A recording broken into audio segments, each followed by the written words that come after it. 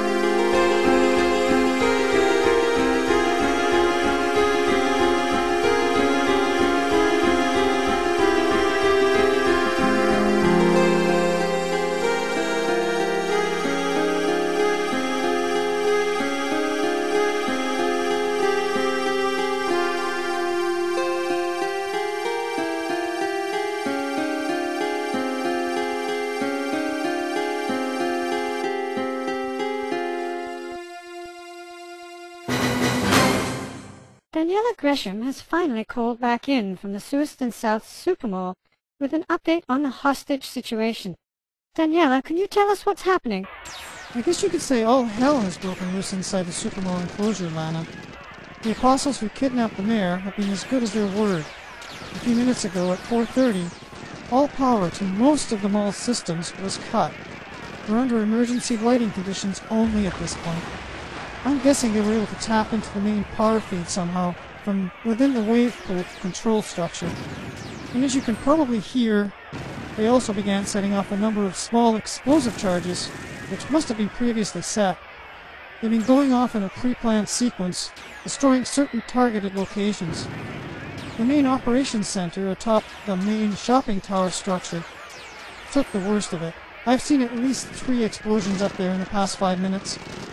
I hope it had been evacuated before these bombs began to go off. Have you any idea what the kidnappers have done with the mayor through all this, Daniela? It seems to me they've accomplished what they set out to do, making an example of the mall. Do they really need the mayor anymore? Apparently yes, Lana. They do need him, as they've set up a defensive perimeter across the entire boundary of the wave pool area, and are now waging a gun battle with police. Suiston security forces have 3 or 4 squads invested here, and from my viewpoint up here, I feel like I'm watching a live fire match. Where exactly are you, Daniela? When I ran from that apostle, I dodged into a thick set of bushes near the very edge of the dome structure to avoid him. But he was wearing a really good ocular system, and I knew he'd find me sooner or later. I spotted a section of the inner framework for the dome that was designed to allow repair crews to access the upper dome in case of emergencies. Too high for ground-based hydraulic lifts. The access rungs were conveniently set on the upper edge of a main framing strut, concealing the climber from anyone on the ground. So now I'm up here, maybe 60 meters above the wave pool area, watching it all unfold. Daniela, we might have guessed you'd be somewhere up in the rafters. Strapped in again, I hope? Of course, Adam. And with the headset zoom, I've been able to pick out the activity at the very south wall of the mall enclosure, where they're still guarding the mayor and 3 of his bodyguards. Looks to me, though, like they're getting ready to leave, transferring prisoners to what look like military ground skimmers, very sleek and solid. I'd say they'll be ready to leave within the next 5 to 10 minutes. Probably timed to coincide with a specific series of explosions that'll distract the SSF squads. Unless the squads can break through before then, pretty hard to do with that wave pool in the way. All the apostles need to defend is a narrow strip of ground on the south side of the water. Then again, maybe the SSF are smarter than I give them credit for.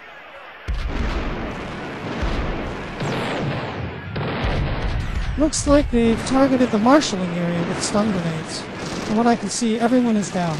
All the apostles in that area, and the mayor and his people. SSF are rushing the defenses.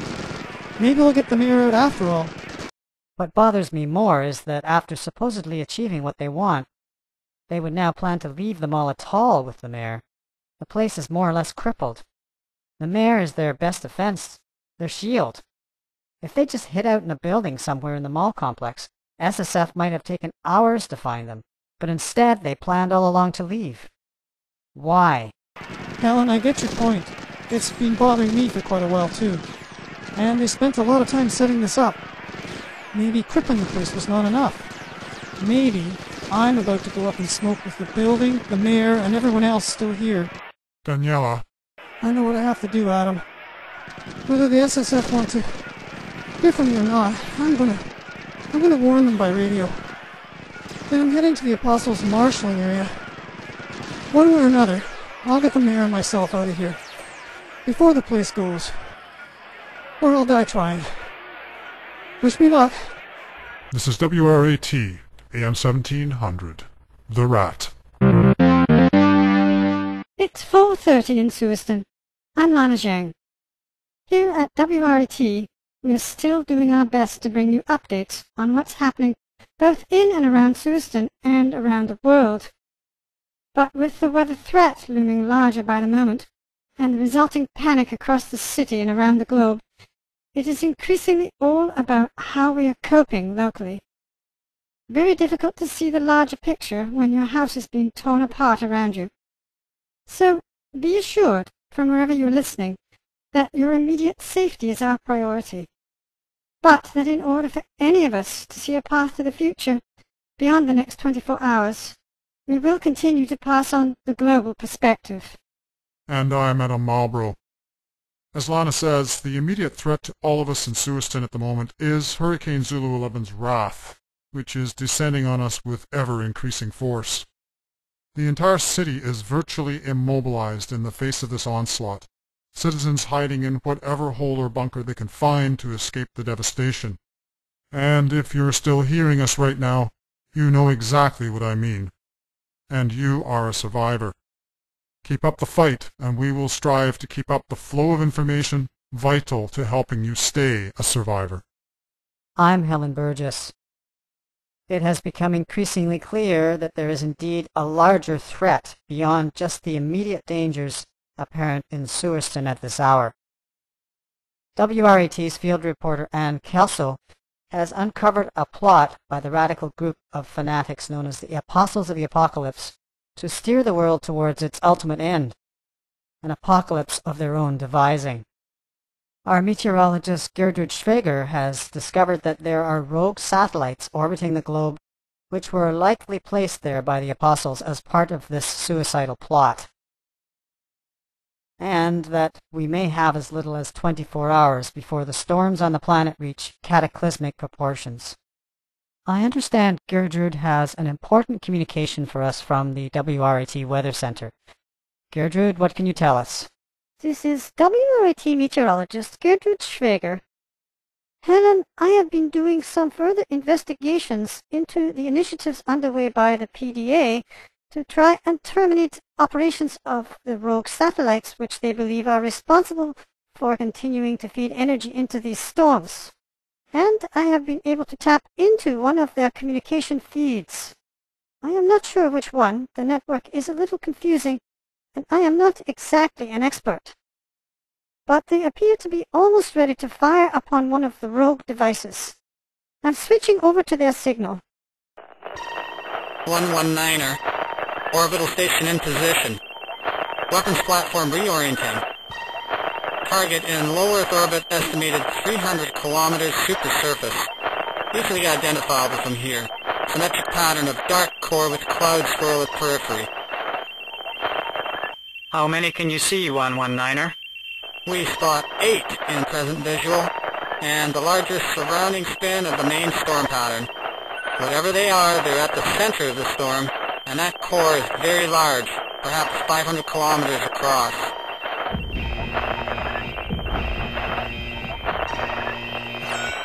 Main batteries aligned, ready for firing. Fire when ready, 119er. Full green light. Repeat, fire when ready. Affirmative. Firing point to point. Control, we have returned fire. Repeat, target is returning fire. Defensive shields at full. We...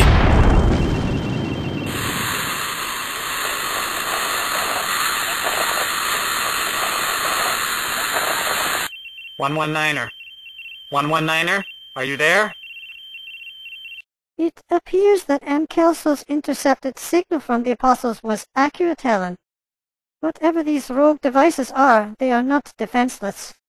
Let us hope that Ann is more successful in her mission than the PDA seem to be, or that the PDA can find a more effective approach. Back to you, Helen.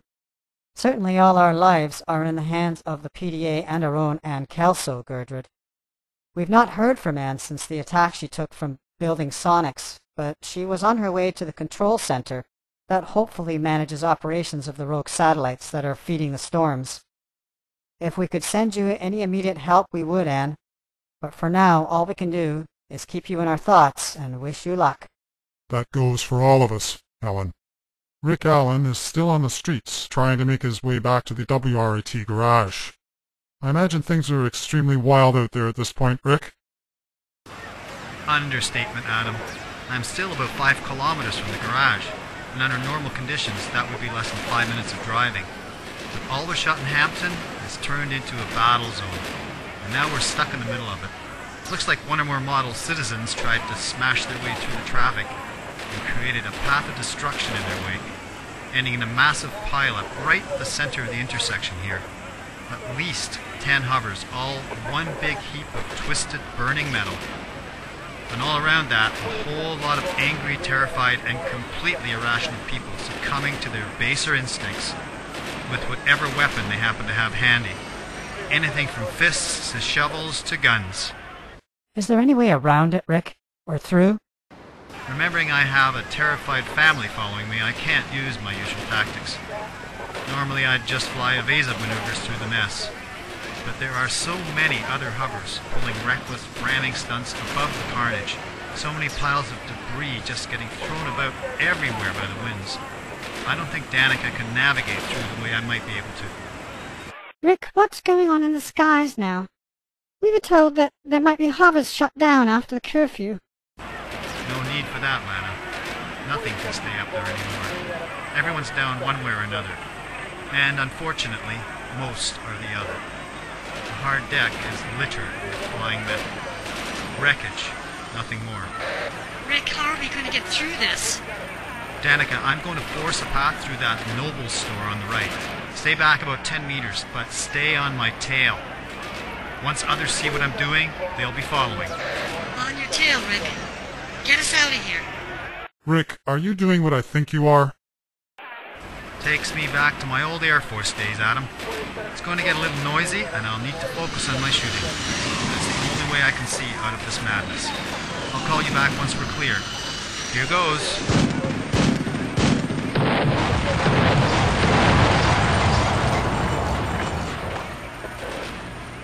And in two of our Lewiston sporting venues, trapped fans are in their own struggle for survival. I'll turn it over to Oliver for an update. Lana, the situation at both Causeway Stadium and the Underworld Heap has certainly not improved in the last half hour. We go first to Clarice Potter at Causeway. Clarice, I understand you are battling some kind of breach. Oliver, the walls have been breached. In many places at ground level since we last spoke. The waves have reached the stadium and... I'm slipping! Oh God, I'm slipping! It's pulling me back! Hold on.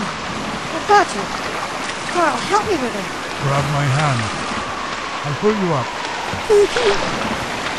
Wherever you are. I was going down for sure. We're okay now. Just go on ahead. We'll be right behind you.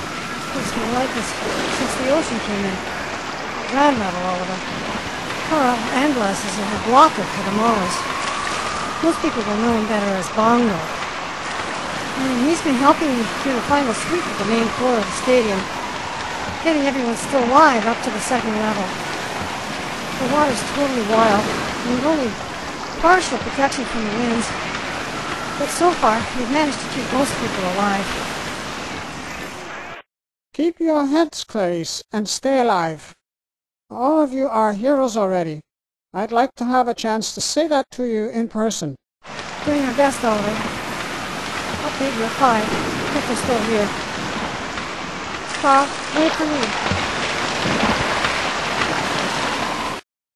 I know Causeway Stadium is not the only place where Lewiston citizens are struggling to stay alive in this storm, but I do think that they give inspiration to all of us, literally trying to keep our heads above water in this crisis. Apparently, things have not been going swimmingly at the Underworld Heap either. John Horton is on the line with the report. John? It was all going very well up until about 10 minutes ago, Oliver, when a group of people we've since identified as Pyro's supporters decided they'd had enough of being confined with so many Thrashers fans. They broke up some of the seating by putting the boots to them, started using the pieces as clubs.